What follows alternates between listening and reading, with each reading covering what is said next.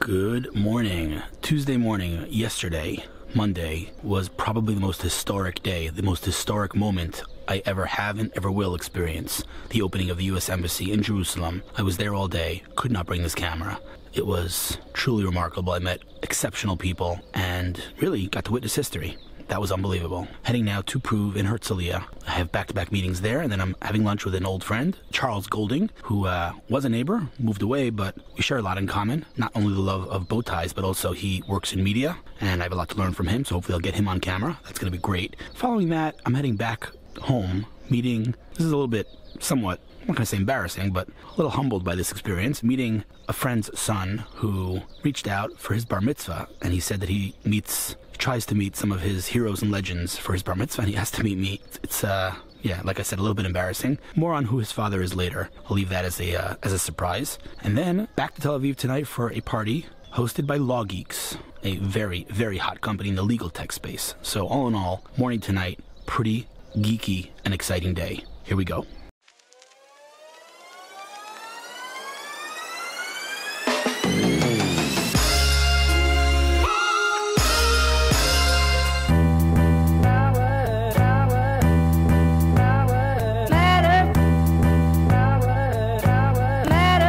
Morning in Hertzliya, you know what that means. Going to prooV behind me, and in front of me.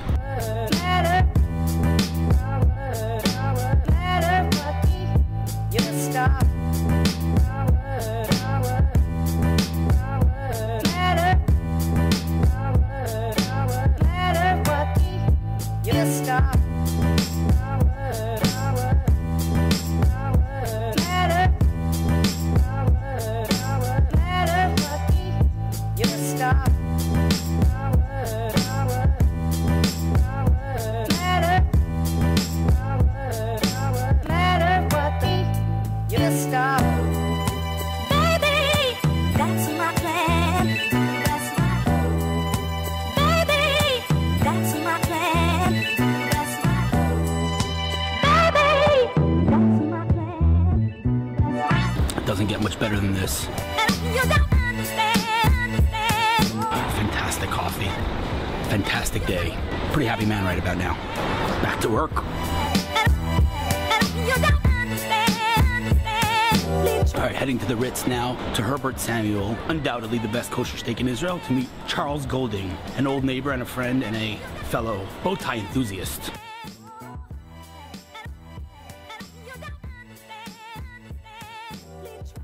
There's good news and there's bad news. The good news is this good-looking man has joined me for lunch. The bad news is Herbert Samuel is closed for a private event. Not really sure why they took our reservation, but it is closed. So we're gonna go to Bistro 56, which is also very good. I like Bistro. I'm not gonna say I don't like it, but it's no Herbert Samuel. You know what that means, though? Yes. We have to meet again. No steak. Wait. So can you show me what you brought here? Yes. Let's see what we. Well, you're meant to open. So I'll hold that. He brought bearing. He came. No. You open it. He came bearing gift. Wow. Look at this box.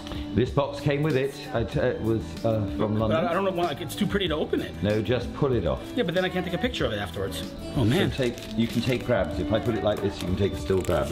Move your hand. Well, there we go. And then take a grab from that. There we go. All right. I'm honoured that you'll do that. All right. What you got going on here? Wow. I want to see the face more than the object. Wow. I knew you'd like it. And there isn't one like it in the world. And when I saw it, I said, it's not for me, but I know a young man who would like it. Oh, that's what I wrote to you.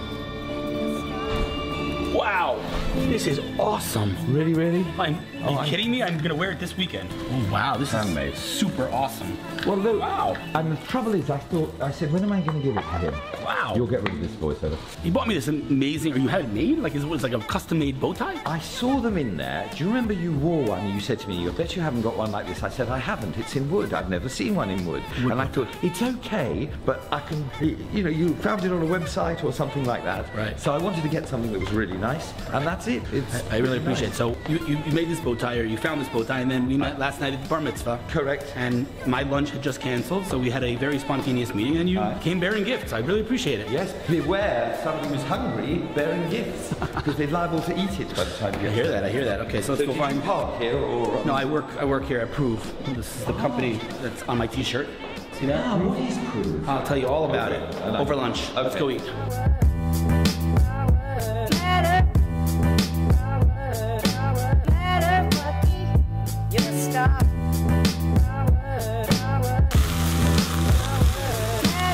finishing up how was that lunch?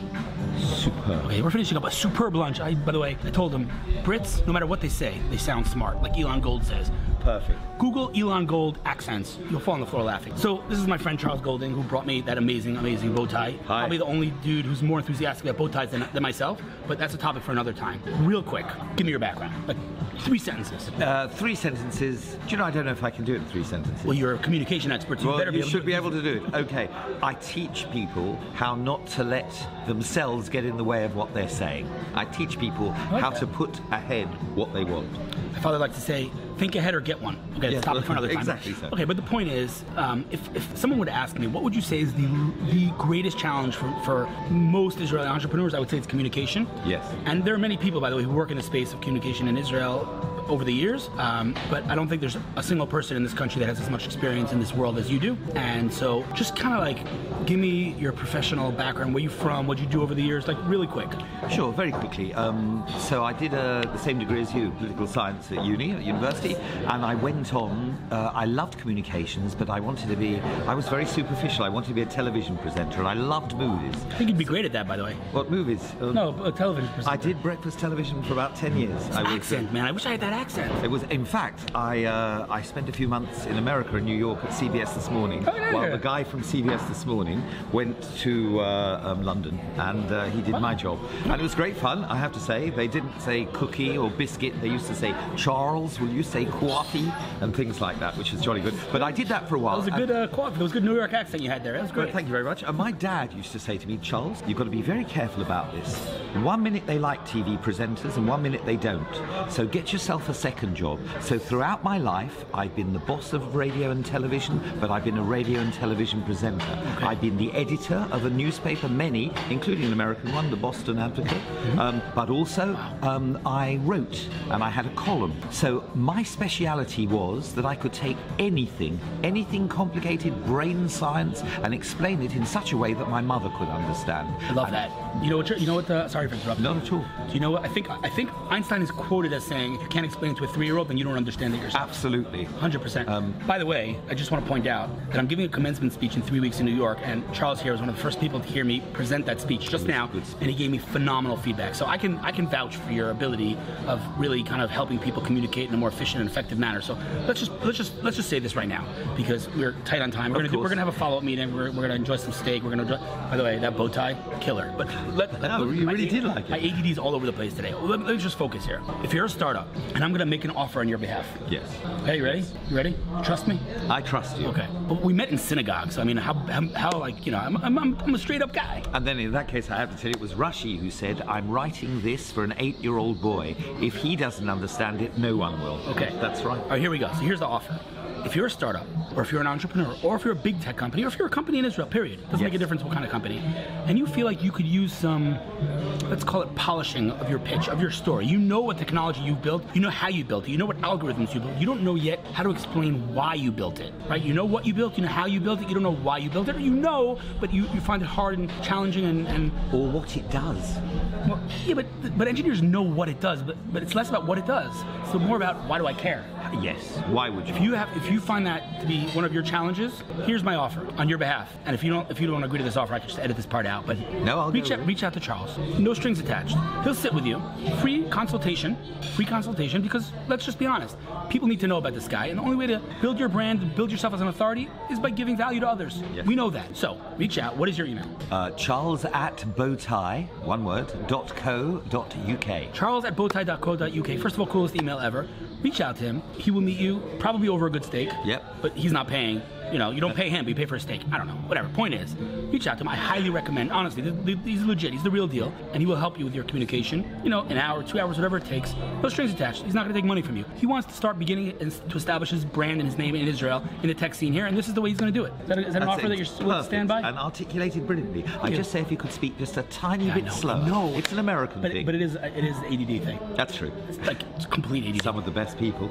Biggest gift I ever had. Anyway, listen, Charles, let's turn this thing off. Continue the conversation conversation a little bit. I got to run in a minute, but Lovely. This was a fantastic lunch. I'm glad we actually, I don't remember who canceled on me, but whoever it was, I'm glad they did, so we got to meet today. Perfect. And this is a kickoff. We'll have a couple more meetings, I'm sure, in the near future, and yeah.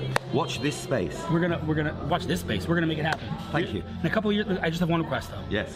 When you are the Red Bull of communication in Israel, I say Red Bull because The Red Bull, when yeah. you are the owner of communication in Israel, don't forget me, okay? You're rich and famous. Don't forget the little Do people. I look like Ty? Just saying, don't forget the little people, because I think you're hyper talented, and I think that when people discover you, it's gonna. So good luck with that. Thank you very This was a much. fantastic lunch, and I'm looking forward to the next one. Thank you, sir. Okay, a little context on my next meeting. Meeting a kid named Daniel Bardash, who's Kory Bardash's son. Kory is the head of the Republican Party abroad in Israel, and pretty important dude. His son is being bar mitzvahed soon, and Kory has somewhat of a custom where he basically brings his kids for their bar mitzvah and bat mitzvahs to meet some of their heroes. And some of the people they've met include like fighter pilots and all kinds of real heroes. For whatever reason, Daniel wants to meet with me. It's gonna be interesting because, yeah, whatever. It's a little bit out of my league here, but he had some questions, so I figured, why not let him interview me on the vlog? So if we can get that going and he's not too shy, we might do an interview, someone interviewing me on camera. Should be interesting.